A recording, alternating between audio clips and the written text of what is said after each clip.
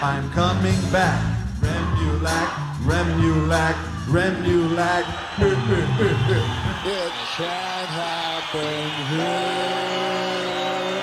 It can't happen here. I'm telling you, my dear, that it can't happen here. Because imagine that they would freak out in Washington, D.C.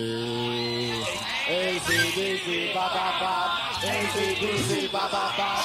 AC/DC, bop, bop, bop. AC/DC, bop, bop, bop. Wait a minute. Susie. Yes. Susie Cream Cheese. This is the voice of your conscience, honey. I just want to check one thing out with you. Susie Cream Cheese, my darling, what's got into you?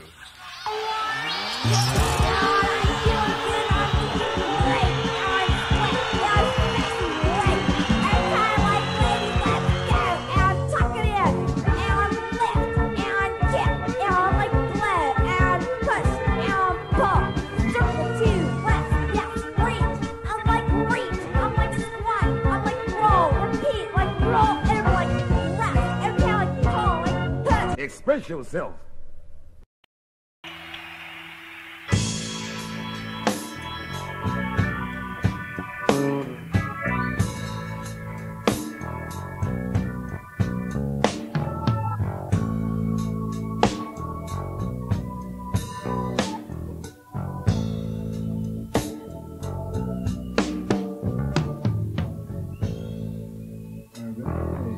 This is the romantic part of our program.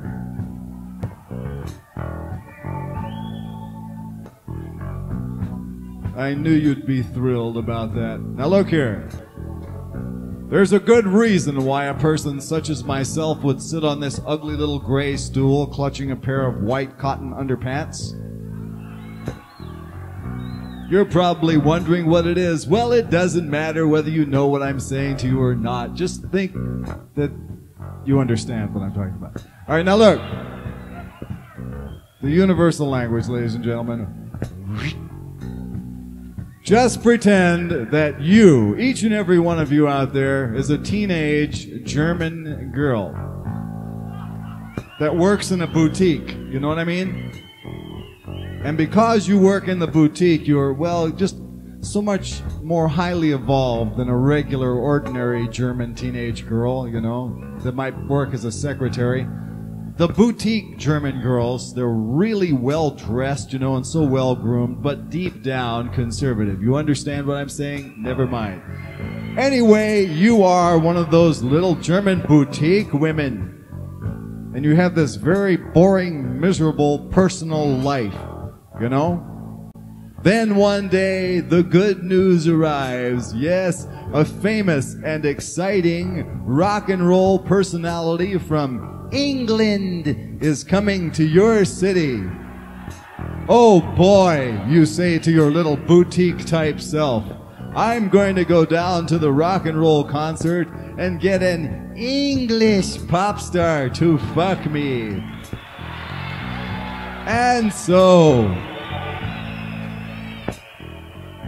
after sucking your way through all of the road crew, including the truck drivers and the bus driver, in order to get that all-important backstage pass, you finally manage to abduct the succulent English pop star of your choice and take that miserable, wretched son of a bitch back to your very own boutique girl type teenage bedroom, complete with 1 Jimi Hendrix poster,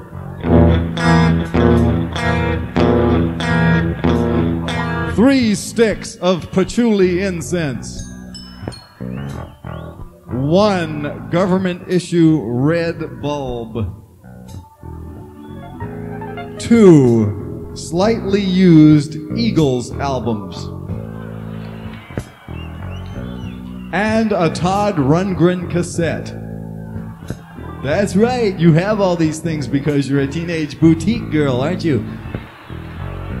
All right, you got the scene, you know what's happening now. The English pop star comes back to your miserable little boutique girl type room. You put on both of the Eagles albums and the cassette all at the same time just to get the right atmosphere. Nothing can go wrong. This is your night of nights. This is the big one. This is true rock and roll romance. The English pop star of your choice takes off his little English satin shirt and his little English feather boa and his little English pants and his little tiny English shoes, and he puts them on the side, and there he stands, totally naked and English, until he removes 3 of his very important and highly, oh, never mind. He takes 3 of the safety pins out of his English face and puts them there on the dresser.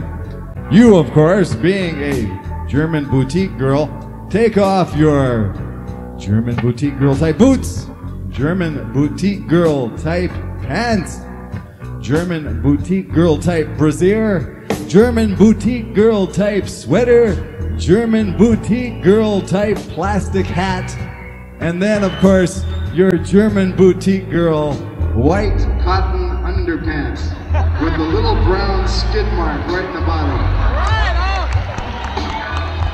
Okay, then you lay back on your teenage bed and you stick your teenage legs up in the air in the universal gesture of greeting. He jumps on top of your little pulsating teenage body. He puts his pop star lips up next to your little teenage girl type ear. He looks deep into your eyes. His head is constructed in a peculiar manner which allows him to do this. And he's still whispering in your ear. And he says, I'm in you. That's right. Now listen to this.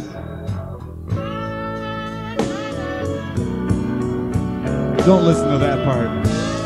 You can't always have everything. They can't always be watching for these fast cues. A lot of these American groups come over here, they have little or no skill or no concentration, you know. You can't expect a perfect show every time. It's not in the cards. I have been in you, baby. You have been in me, and we have been so intimately entwined, and it sure was fine. I have been in you, baby. You have been in me, and so you see, we have been so together. Thought that we would never return forever.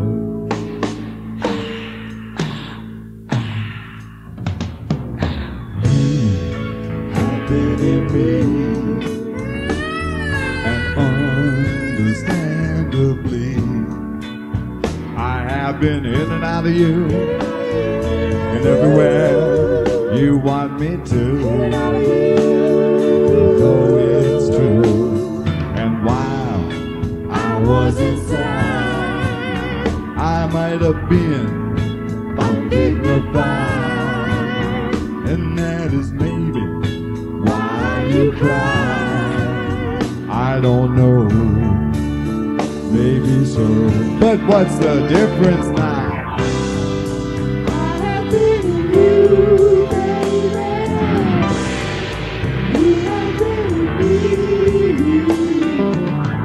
Oh, little girl, there ain't no time to wash your stinky hand.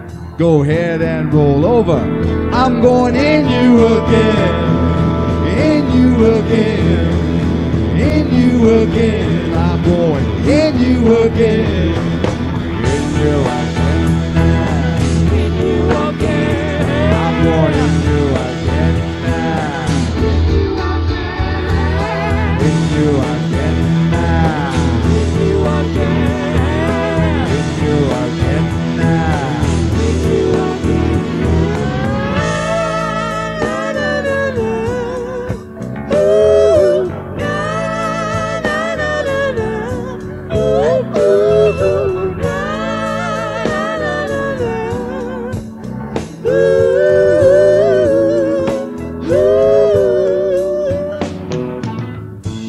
little girl. I told you I was going in you again. And it's a good thing I told you, because you seem to have been totally unprepared for the fuzz tone lick, let alone the vocal intro. We have to be prepared at all times. We never know when it's going to be necessary to go in again. Do you read me? That is why it's important to remember at all times that insertion is inevitable. And so, my dear, in the words of Winston Churchill, I'm going in you again, baby, you can go in me too. Yeah, he was a pervert. I'm going in you again, baby, and later when we get through. One time with a cigar. I'm going in you again, baby, or you can go in me too. I'm in you. I'm going in you again, baby, and later when we get through. I'm going in you again.